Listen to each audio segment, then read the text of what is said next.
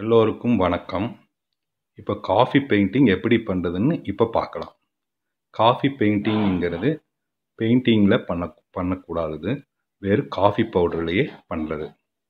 அதுக்கு தேவையான பொருட்கள் இப்போ ஒரு சார்ட் எடுத்து A4 சைஸில் கட் பண்ணி அதை சுற்றியும் டேப் வச்சு நல்லா ஒட்டிக்கணும். அதுக்கப்புறம் இந்த மாதிரி ஒரு 5 பவுல், ஒரே மாதிரி 5 பவுல் எடுத்துக்கணும். எடுத்துட்டு ஒரு பவுலில் நல்லா தண்ணி எடுத்துக்கணும். தண்ணி எடுத்து வச்சுக்கணும். இதுக்கப்புறம் ப்ரூ காஃபி பவுடர். இந்த ப்ரூ காஃபி பவுடர் ஒரு பாக்கெட்டில் வாங்கிக்கணும். இது கடைகளில் 10 ரூபா தான். இது இல்லைனாலும் பரவாயில்ல, சன்ரைஸ் நீங்கள் எடுத்துக்கலாம். சன்ரைஸ் காஃபி பவுடர் எடுத்துக்கலாம். அதுக்கப்புறம் கம்மு. இந்த காஃபி பவுடரை மிக்சிங் பண்ணுறதுக்கு இந்த கம்மு தேவை. அதுக்கப்புறம் ப்ரஷ், இந்த ப்ரஷ்ஷுகள்லாம் தேவை. அதுக்கப்புறம் பென்சில். இதுதான் இதுக்கு தேவையான பொருட்கள். இப்போ இது எப்படி பண்ணுறதுன்னு பார்க்கலாம். இந்த காஃபி பவுடரை எப்படி மிக்சிங் பண்ணுறதுன்னு போகிறோம் அப்படிங்கிறது இப்போ பார்க்கலாம். காஃபி பவுடரை எல்லா பவுல்லையும் ஒரே அளவுக்கு எடுத்துக்கணும், எடுத்து போடணும். எல்லா பவுலையும் எல்லா பக்கமும் ஒரே அளவு எடுத்து போடணும். போட்டுட்டு ஒரே மாதிரி இருக்கணும். ஒரே மாதிரி இருக்கணும். ஒரே மாதிரி இருக்கணும். அதுக்கப்புறம் 6 ஸ்பூன் வாட்டர் எடுத்து அதில் மிக்சிங் பண்ணணும். முதல்ல கொஞ்சம் எடுத்து நல்லா மிக்சிங் பண்ணிக்கணும். நல்லா மிக்சிங் பண்ணால் தான் மிக்சிங் ஆகும், இல்லைன்னா கட்டி கட்டியாக அதில் நிற்கும். அதனால் நல்லா மிக்சிங் பண்ணிக்கணும்.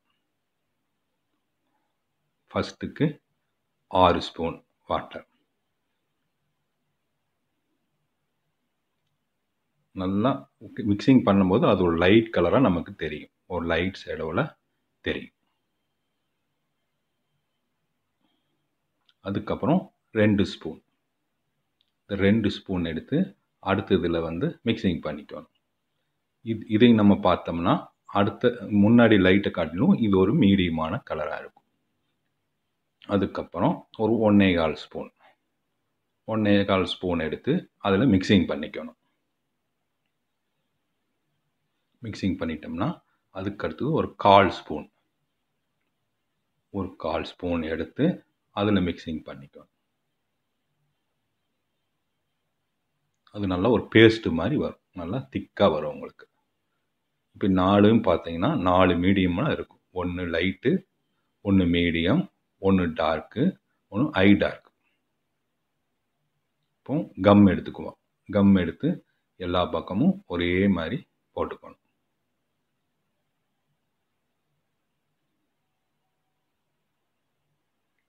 ஒரே மாதிரி போட்டுட்டு நல்லா எடுத்து நல்லா மிக்சிங் பண்ணணும். இந்த கம்மு நல்லா கலக்கணும். அப்போ தான் அந்த பேப்பரில் வச்சு அடுத்த லேயர் வைக்கும்போது அது வராது. அதுக்கு நல்லா கலந்துக்கணும். இந்த கம்மே தெரியக்கூடாது. நல்லா வாட்டரில் நல்லா பவுடர்லையும் நல்லா கலந்துக்கணும்.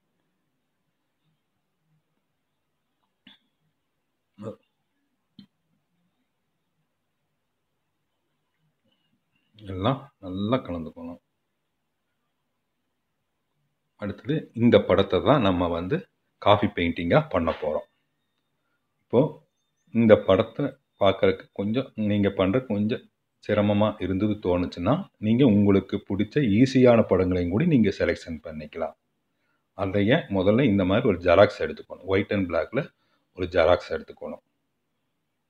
எடுத்துட்டு இந்த படத்தை அப்படியே டிராயிங் பண்ணணும். அந்த ஒயிட் சார்ட்டில் டிராயிங் பண்ணணும்.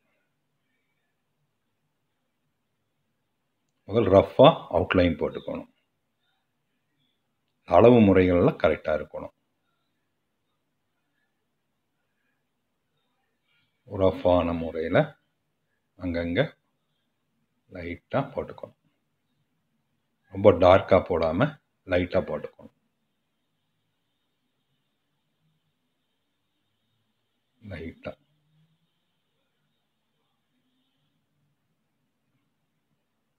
கொஞ்சம் நல்லா கிடச்சிருச்சுன்னா நீ கொஞ்சம் நம்ம டார்க்காக வச்சுக்கலாம். அவுட்லைன் நல்லா நல்லா கொஞ்சம் கரெக்டாக தெரிஞ்ச பிறகு நல்லா அதே மாதிரி கிடச்ச பிறகு கொஞ்சம் டார்க்காக இந்த இடம் நல்லா டார்க்காக பண்ணணுமோ நல்லா டார்க்காக பண்ணிக்கலாம். டார்க் அவுட்லைன் போட்டுக்கலாம். டார்க்காக போட்டால் தான் நம்ம அந்த லேயர் போடும்போது அந்த அவுட்லைன் தெரியும். இப்போ ஃபஸ்ட்டு அந்த லைட் கலர் கலந்தோம் இல்லையா, அந்த கலரை எடுத்து ஒரு தடவை வச்சு பார்த்துக்கலாம் கரெக்டாக இருக்கான்னு. அந்த லைட்டிங் லேயர் போகிற கரெக்டாக இருக்குதான்னு வச்சு பார்த்து ஓகே கரெக்டாக இருக்குது. இப்போ என்னென்னா ஃபுல்லுமே ஒரு அப்ளை பண்ணிடும். ஃபுல்லுமே எல்லாம் ஒரே மாதிரி ஒயிட் இல்லாமல் எல்லா பக்கமும் அப்ளை பண்ணணும்.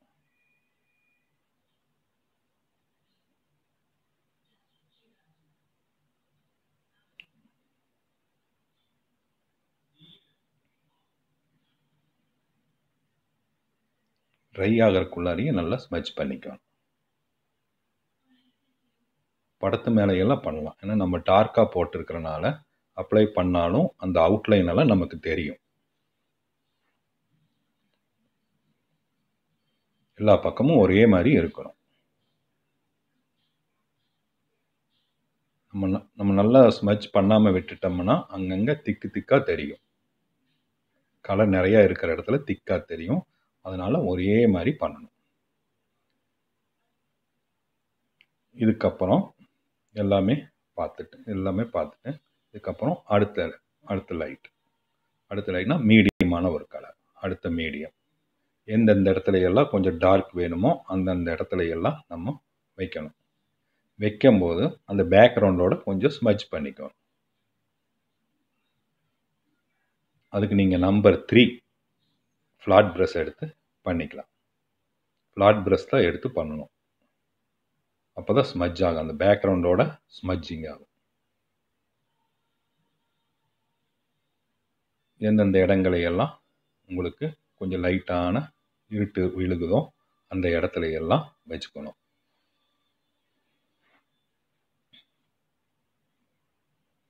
ஃபேஸில் கொஞ்சம் லைட்டிங் விழுகிற இடத்துல அந்த கலர் அப்ளை பண்ணக்கூடாது. லைட்டிங் விழுகிற இடத்துல விட்டுறணும். மற்ற இடங்களையெல்லாம் எந்தெந்த இடத்துலையெல்லாம் கொஞ்சம் இருட்டு விழுகுதோ அந்த இடத்துலையெல்லாம் கொஞ்சம் அந்த மீடியமான கலரை வைக்கணும். வைக்கும் போதே அந்த பேக்ரவுண்டை கொஞ்சம் ஸ்மச் பண்ணி விட்டுறணும். இந்த பேக்ரவுண்டோட அப்படியே ஸ்மச் பண்ணிகிட்டே வரணும்.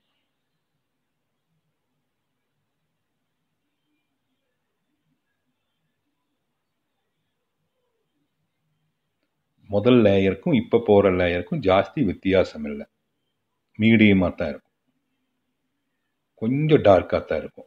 அதையே நோட் பண்ணி அதையும் நல்லா ஞாபகம் வச்சுக்கோ. ரொம்ப டார்க் ஆகிடக்கூடாது. முதல்ல இருந்த கலருக்கும் இப்போ வைக்கிற கலருக்கும் டார்க்காக இருக்கக்கூடாது. லைட்டாக தான் இருக்கணும்.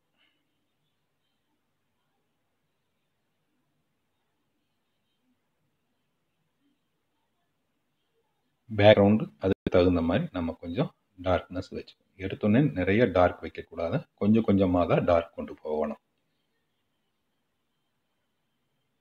நிறைய டார்க் பண்ணினோம்னா காஃபி பவுடர் திட்டாக அங்கங்கே டார்க்காக நிற்கும்.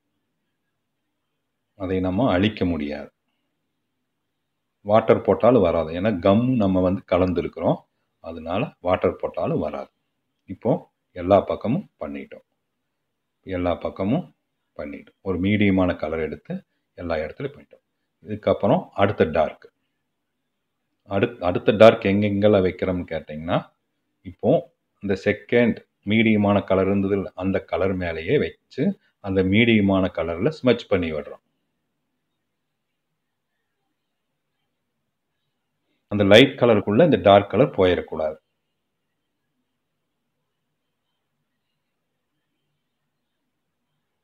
கொஞ்சம் கவனமாக அந்த லைட் கலருக்குள்ளே அந்த டார்க் கலர் போயிடக்கூடாது. போகாமல் அந்த மீடியமான கலருக்குள்ளாரையே இந்த டார்க் கலர் வைக்கணும். வச்சு ஒரு பெரிய ப்ரஷ் எடுத்து எல்லாமே ஸ்மச் பண்ணி விடணும். அடுத்த கலரை எடுத்து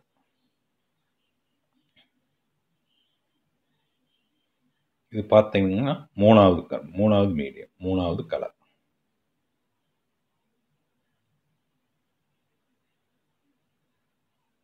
இப்போ 2 டார்க் கலந்தோம் இல்லையா, அது லைட் டார்க். இது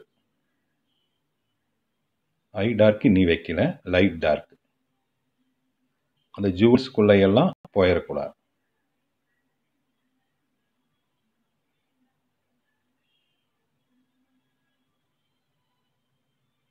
வைக்கும் போதே கொஞ்சம் அந்த வளைவெல்லாம் கொஞ்சம் கரெக்டாக போட்டுக்கணும்.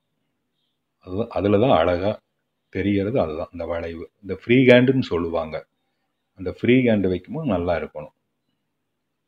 இந்த ஜுவல்ஸ் கிட்ட எல்லாம் அழகாக பண்ணணும். இந்த கண்ணு பண்ணும்போது ரொம்ப டார்க்காக பண்ணிடக்கூடாது. இப்போ பார்த்தீங்கன்னா இது அடுத்தது ஹெவியான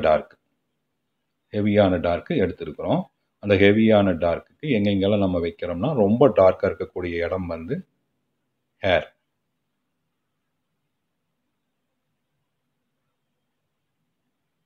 இந்த ஹேர் தலைமுடிக்கு எல்லாமே டார்க்காக வைக்கிறோம். அதுக்கு நீங்கள் ஃப்ளாட் ப்ரஷ், சின்ன இடங்களையெல்லாம் ஃப்ளாட் ப்ரஷ் யூஸ் பண்ணக்கூடாது. ரவுண்ட் ப்ரஷ் தான் யூஸ் பண்ணணும்.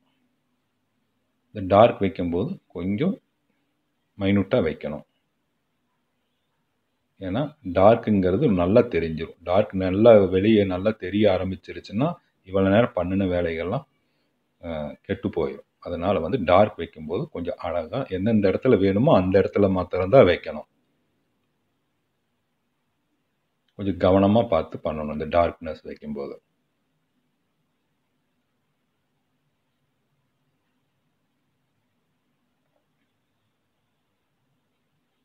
இந்த படத்தில் நீங்கள் 3D கில்டர் போட்டிங்கனாலும் இன்னும் நல்லாயிருக்கும். நீங்கள் யாருக்காவது கிஃப்ட் கொடுக்குற மாதிரி இருந்தால் ரொம்ப சிறப்பாக இருக்கும். ஏன்னா நம்ம கடையில் வாங்கி கொடுக்கறதுக்கு எல்லாருமே வாங்கி கொடுப்பாங்க. இது நம்மளே பண்ணி கொடுக்கறனால அதனுடைய சிறப்பே வேறு. ஏன்னா இது வேறு பக்கம் போய் கேட்டால் இது இருக்காது. ஏன்னா இது நம்ம பண்ணினது. அதனால் வந்து ஒரு சிறப்பு எப்பவுமே இருந்துகிட்ருக்கும். வாங்கினவங்க எப்போ வேணாலும் இதை வச்சுக்குவாங்க.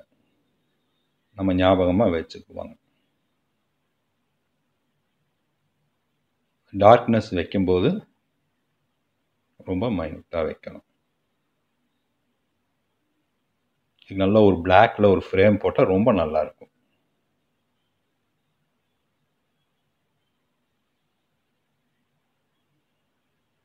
கோல்டு கலரில் jewels colour gold colour 3D கொடுத்தா நல்லா பிரமாதமாக இருக்கும் உங்களுக்கு. இப்போ பேக்ரவுண்ட் அடிச்சுட்டு இருக்கிறோம். இந்த பேக்ரவுண்ட் வந்து அதே டார்க்கில் தான் வச்சு அடிக்கிறோம். ஆனால் வந்து கொஞ்சம் லைட் பண்ணி அடிக்கிறோம். லைட்டாக தொட்டு அடிக்கிறோம். ரொம்ப டார்க்காக தொடல, அதே டார்க்கு தான், கொஞ்சம் லைட்டாக வச்சு. ஏன்னா எடுத்த உடனே ரொம்ப டார்க்காக வைக்கக்கூடாது. ரொம்ப டார்க்காக வச்சோம்னா நல்லா இருக்காது, படம் கெட்டு போயிடும். அதனால கொஞ்சம் கொஞ்சமாக டார்க் யூஸ் பண்ணணும்.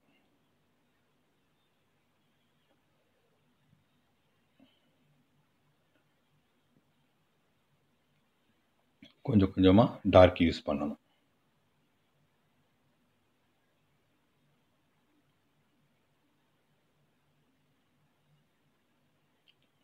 கொஞ்சம் கொஞ்சமாக எந்தெந்த இடத்துல வேணுமோ, நல்லா இருட்டு வேணுமோ அந்த இடத்துல எல்லாம். இப்போ வந்து பார்த்தீங்கன்னா ஃபைனல் டச். இது வந்து டார்க்னஸ், அதாவது உங்களுக்கு இருட்டு விழுகிற இடத்துல நல்லா டெப்த்து காட்டுறது, அதாவது நல்லா காட்டுறது. படங்களுக்கு இது ரொம்ப முக்கியம். இருட்டு விழுகிற இடமும் வெளிச்சம் விழுகிற இடமும் ரொம்ப முக்கியம். அது வந்து ரொம்ப ஜாஸ்தி ஆயிடக்கூடாது, ரொம்ப கம்மியாகவும் வச்சிடக்கூடாது. அந்தந்த இடத்துக்கு தகுந்த மாதிரி கரெக்டாக வைக்கணும். இப்போ படம் பார்த்தீங்கன்னா இப்போ முடிச்சிருக்கிறோம். இந்த மாதிரி படங்களை நீங்கள் செலெக்ஷன், இந்த மாதிரி இல்லைனாலும் உங்களுக்கு ஈஸியான படங்களை எல்லாம் நீங்கள் செலெக்ஷன் பண்ணி இந்த மாதிரி 4 கலர்ஸில் வச்சே நீங்கள் பண்ணலாம். ஃப்ளவர் எல்லாம் போட்டிங்கன்னா ரொம்ப பிரமாதமாக இருக்கும். நீங்களும் வீட்டில் ட்ரை பண்ணுங்கள்.